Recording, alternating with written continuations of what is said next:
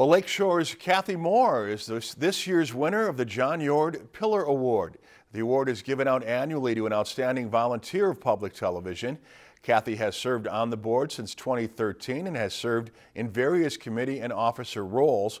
Most recently, Kathy has been serving as chair of the Governance and Nominating Committee. Kathy has always been a strong advocate for our southern viewing area and has been a big help in the areas of marketing, advocacy, and board governance.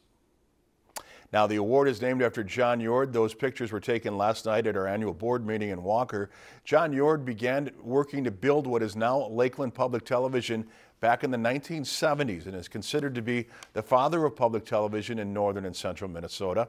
After John passed away in 1999, Lakeland Public Television, then now Lakeland PBS, established an annual award called the John Yord Pillar Award to acknowledge outstanding service to the organization. Kathy is the 20th award recipient. If you enjoyed this segment of Lakeland News, please consider making a tax-deductible contribution to Lakeland PBS.